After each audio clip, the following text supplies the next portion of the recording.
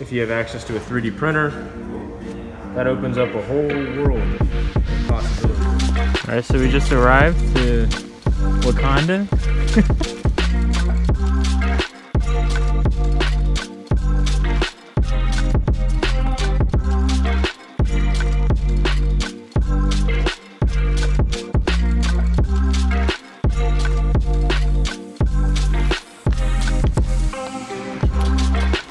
Alright, so we just arrived to Wakanda. Now we arrived to the Powerline Trail. So we're gonna go to the trail and we're probably gonna look weird, but we're gonna we're gonna make a little fire, put this pot in there, and start sizzling up the probably not the pot in there. We're probably just gonna put the seashells in there, but we're gonna make the I think it's called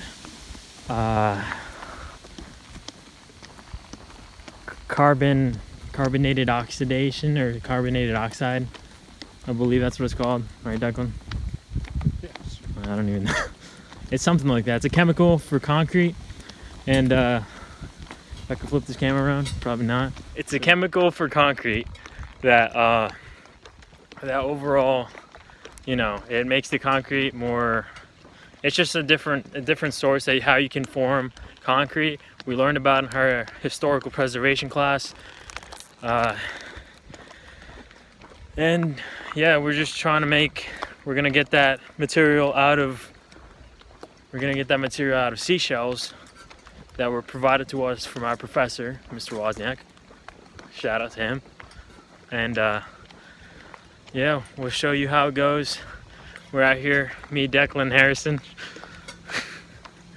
and yeah.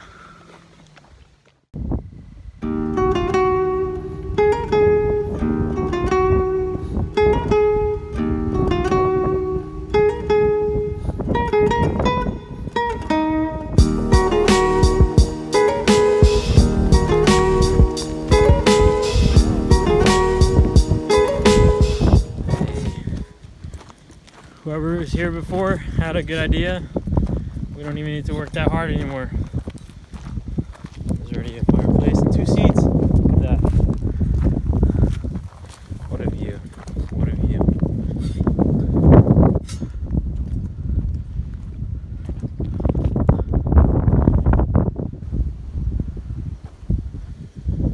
So we're at the power lines in Williamsport right now. You know, obviously, I already said it. We walked the trail. When we got there, we're gonna set up our things and get to it.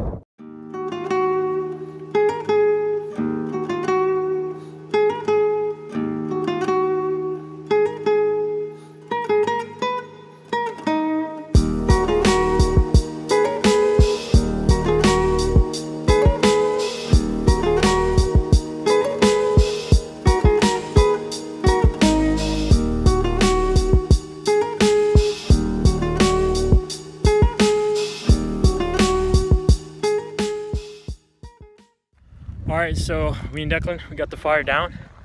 As you saw in the time lapse, we got that fire down. So we're just gonna wait a little bit. We gotta wait until it heats up. Then we gotta find a rock or something or anything. Or we're just gonna probably just pop them in there, the seashells, and wait until they fully turn white, as the video that we were referenced to said. So we're just gonna wait until that happens, and then we'll pop them out, mix them up in the pot, and then get the hopefully I'm saying it right, the carbon dioxide, carbon date, I don't even know. If Harrison was here, he would tell me. We're gonna get this material, then we'll go back to the lab, and we're gonna get something out of the mold that he has with the concrete club. If you guys weren't familiar with the concrete club at Penn College, you gotta go check it out. It's really cool. Me and Declan are part of it, so is Harrison, and Harrison's the president. Check it out. We got the fire down, and Declan's just messing around with it, so I'll catch you in a bit. So about like probably 30 seconds passed, Declan feels like the need to put a little bit more wood in there, so we're just gonna put a little bit more wood in there. I think we're good now. I think we're good now, but like, you know, might as well just keep it lit for now. It's probably around like 6 or something, 6:30. Sun's about to set. We're just gonna, you know, obviously I already said it, but say, Declan? Nope. Hot enough, and there's enough coals at the bottom to really get a surrounded heat on the shells. I'm trying to get them. Just look at that intensity. Jeez! It's actually perfect because the wind helped us out a lot. There's a lot of wind, as you can probably already hear on the camera. It's probably like blasting your ears, so my bad. But yeah, that's it. We'll get the process down, everything good. And yeah, we'll enjoy it for a little bit, and then we'll get right to it. Yo, a couple more seconds just went by. Declan just gave me the bandanas to cover up my neck. He's over there. I don't know if you can zoom in. No, I can't. Alright, he's over there making his hammock that he has. What a guy, right? What a guy. But yeah, it's still doing here. We're still doing well. We're out here just enjoying the fire for now, but then once it gets a little bit hot enough and we know where to correctly place seashells, we'll put them in. And yeah, some fun extra credit, I gotta say. Some fun extra credit.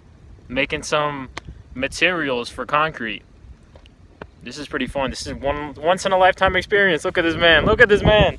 Sheesh, yo, who gets in a hammock like that? Bruh, like seriously. Man's literally, wait, how'd you do that? You got in it upside down. Alright. Yeah, definitely once in a lifetime experience. Making seashells, turning them into carbonated oxide. Carbonated oxide, that's what I'm going to say it is. Well, I'm pretty sure it's called something else.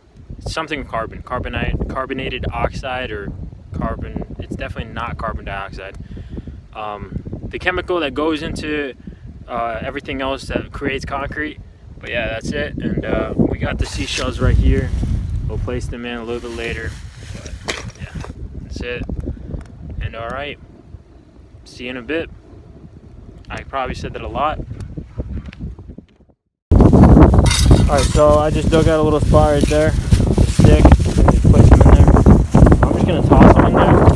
Sorry if it's not the real way how to do it, but the wind is like extremely over here. Actually, we could probably just put it in there. There we go. There's like that's right there. You can see it right there. That's a little too far, but it's alright. There we go. That was a perfect one. Perfect placement. Exactly. Just use a stick, shove them in there. Alright, is that all of them? Alright, keep going. Keep going, bro. So one by one, we're just putting the stuff in there.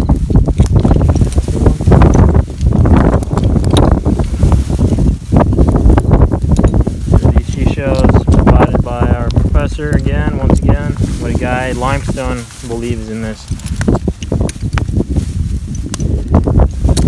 There we go. We got all of them there. I think you can see them. They're just going to be blown with the fire. They're going to get heated up. We're going to push them a little bit more in. And they should turn into the right material we need after they turn all white. And then we'll stop the fire or just let it die out. And then we'll put them in the pot and mix them up. If it does get too dark though, we'll probably just mix them up and just know that we mixed them up. They turn into a paste material, and then out of that paste material we could let it dry, and then we can take it back to the concrete labs, and then we can make some actual concrete out of that. We're currently thinking of a brain cast, because they got I think that's what you would call it, brain cast, because they got a brain mold that they made in concrete club, or in the concrete major. It's made out of rubber, so we're thinking about that. We're talking about it. We're having little chats within the cuts of the video, but you can see Declan there. I believe that was a piece of wood you just put in there, bro.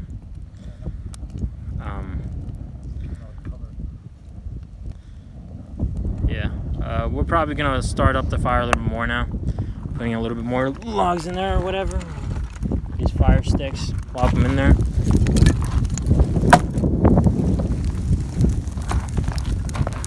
There we go. And then as that decays, it should fully emerge the heat from the fire to the shells, and that's how it is. The process is gonna be done. Some say we couldn't do it. We did it. Exactly. There's a lot of smoke coming out there. There we go. It's burning, it's raging. It's a raging fire. That's what we love to see here. And yeah, I'm gonna try not to say see you again because it's gonna be 2 seconds from now, but see you in a little bit. So now we're just chilling, you know, just living life, making concrete out of seashells. 2 architecture students from Penn College, just doing this as an assignment. So yeah, we entered a, what's it called? Tiny house competition. It's like an architectural competition online.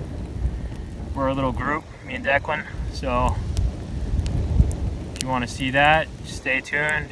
Probably come out in a future episode. We already spoke about the brief, the project brief.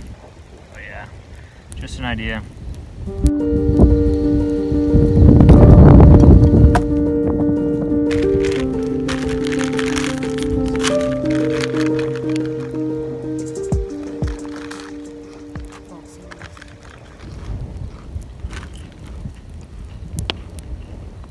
Definitely one of the places to go to if you're in Williamsport. It's my first time here. How many times have you been here? Once. Yeah, just in case you didn't hear that, Declan said once. Definitely a nice place. Nice place to see. Thank you for progress. Here they go. Alright, so we're taking out the shells. I took out a couple, Declan's taking the rest out. I just dunked half of it with water so we can just take them out a lot smoother without burning our faces. So yeah, doing that, the process. Putting them in the pot, and then after the pot we're gonna see them, you know, we're gonna put water in there and mix them up a little bit, make the paste. Alright, so we're just wrapping up the final parts. Declan's just putting out the spoon here and I'm just selecting it out. Which one is concrete, which one, not concrete, which one is a shell? I believe this is a shell. Yeah, you can kind of see the layers of this. You can have it focus.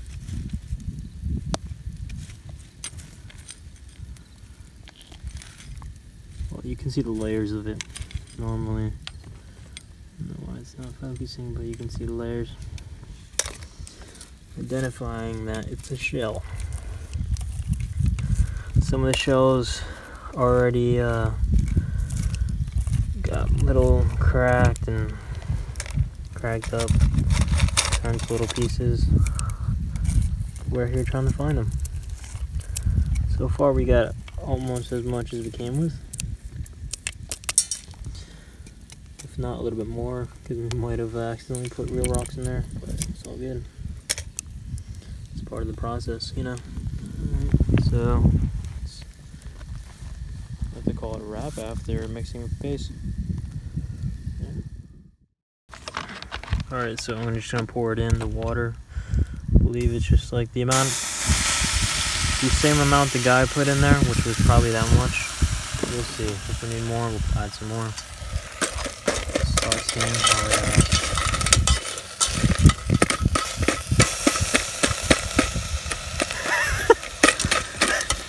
as you can see, they actually are starting to crack. I think some more water is necessary.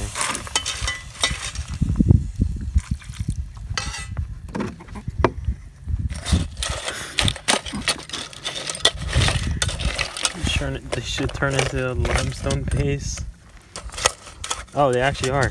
Legit. You just gotta like knead it like a potato or something. Nice. Alright, I thought this was like a total fail. I think it just needs time to soak.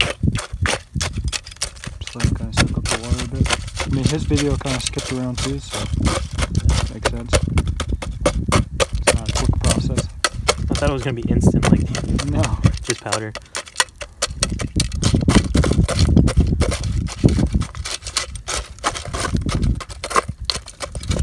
Definitely a little bit of rocks in here, but it's alright.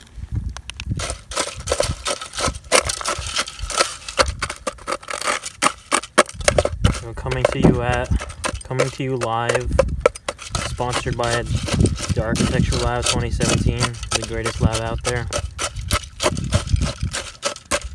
Out here with the me and Declan are part of the Architecture Club too. As we're part of the Concrete Club, we like to partake in different areas to learn a little bit more about everything. I'm the senior class representative, and Declan is the treasurer. If you ever come to college, highly recommend architecture. You definitely don't get an experience like this anywhere else.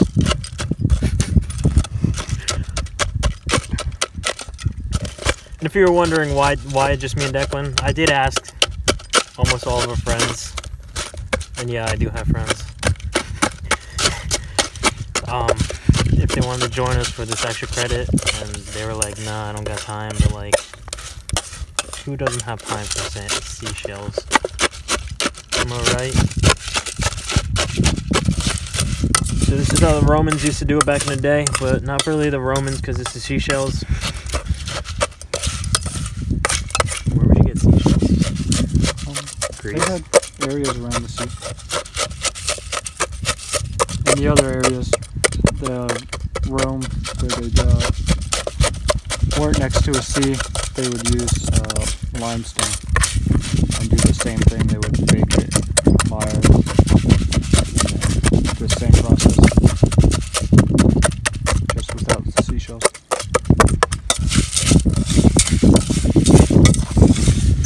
So you can kind of see the consistency. This is a lot better. It's a lot mushy. It's nice.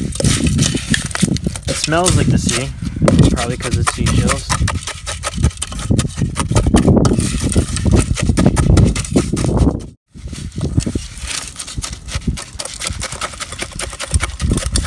Once we have the paste, we're gonna mix it with some fly ash that the Concrete Club has, and then we'll mix it with the right ratio of water and probably some sand, and make a nice brick out of this. Probably do a brain. Or a brain, yeah, that's right. Yeah, because you got that mold there. We saw that mold and we were like, might have to, you know. If Kev's watching my video, you'll know. Might have to, right? Proof that we have friends. Yeah. My roommate.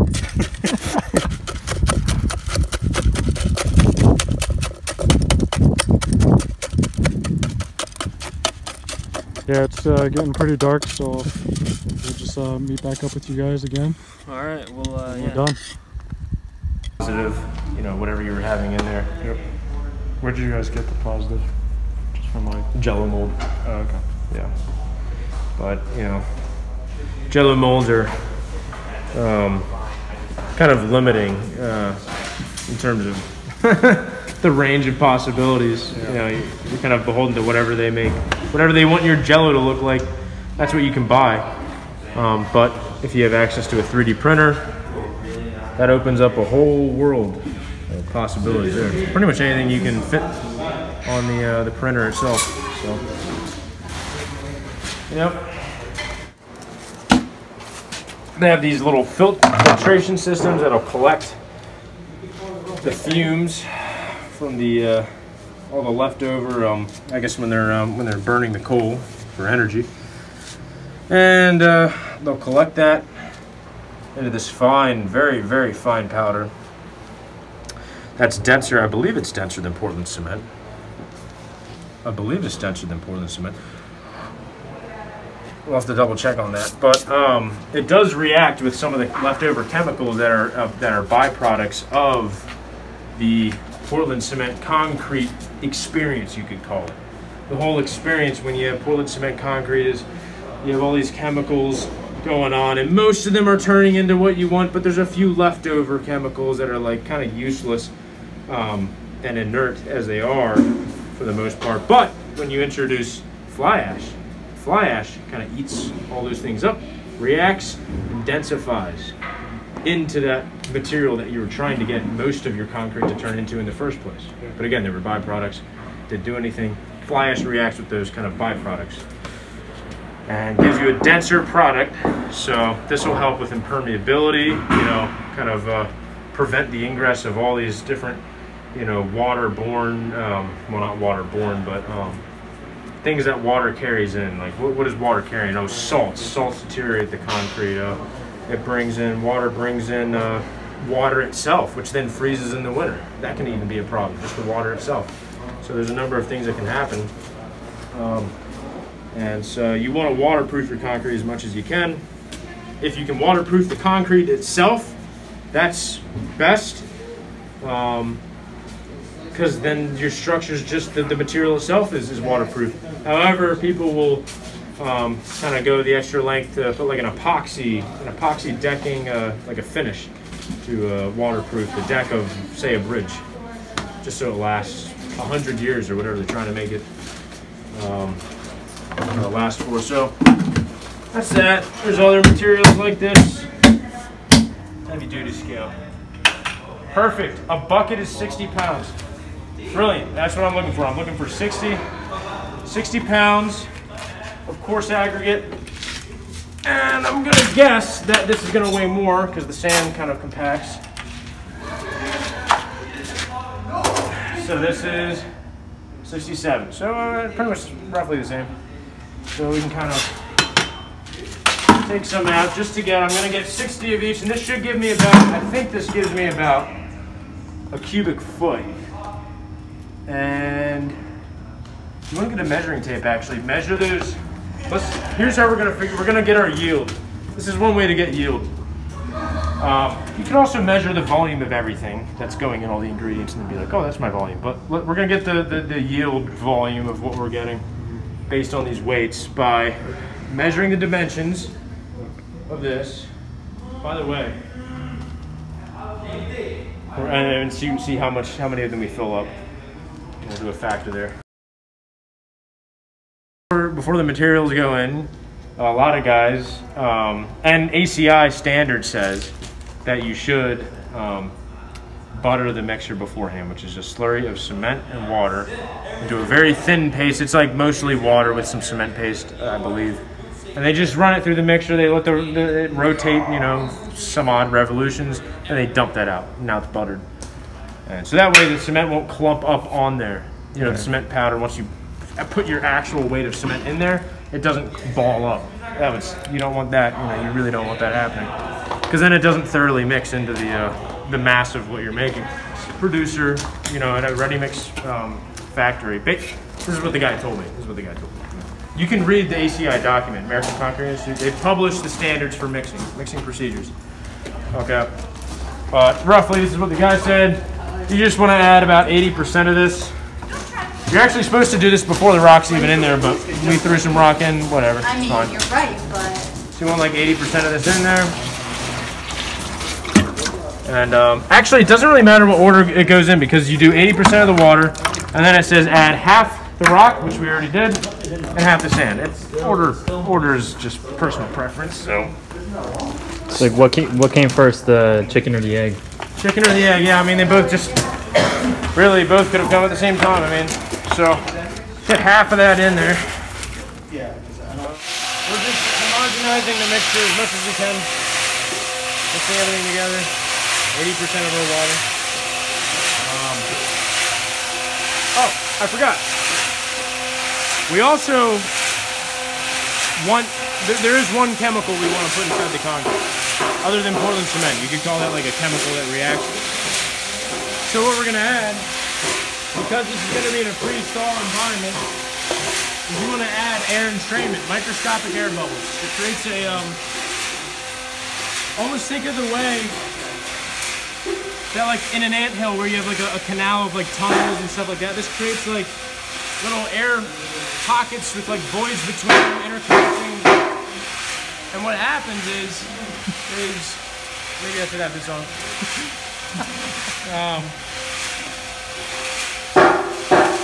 Anytime that during the winter when the water freezes the water that turns solid, that freezes, Has a place to go to. yeah, well, that turns to a solid. Right. So it's just a solid, and it kind of expands in volume inside the canals within the concrete. Microscopically, there is some water. This is my understanding. This is like a really chopped up, rough understanding. There are microscopic water particles that do not freeze during 30 degrees, 28 degrees, whatever it is. During that temperature change, the microscopic water particles are still liquid, and they need somewhere to go because as water freezes, it expands 7% by volume or something like that. And so it pushes the liquid microscopic water in some direction. And if you don't have a system of pressure relief valves, you can call it, inside the concrete for that water to go into, then it's gonna go into the only direction it can, which is out of the concrete. In every direction, it just blows the concrete apart, basically, with that. So, anyway. So, we need 3 milliliters per 100 pounds of cement. No, 3 fluid ounces per 100 pounds of cement. And we have 30 pounds of cement. So 30% of 3 fluid ounces.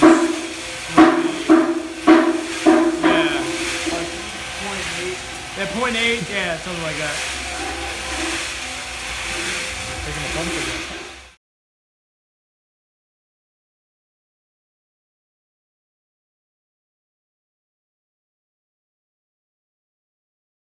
You can fit on the printer itself. So, yep. Mold, and then we poured concrete in the rubber mold, and we got our brain. So, kind of cool, kind of sweet, you know. You make whatever you want, though. I mean, it could be anything. It could be a, you know, sculpture. It could be, again, you know, a bench. It could be a necklace. It could be, you know.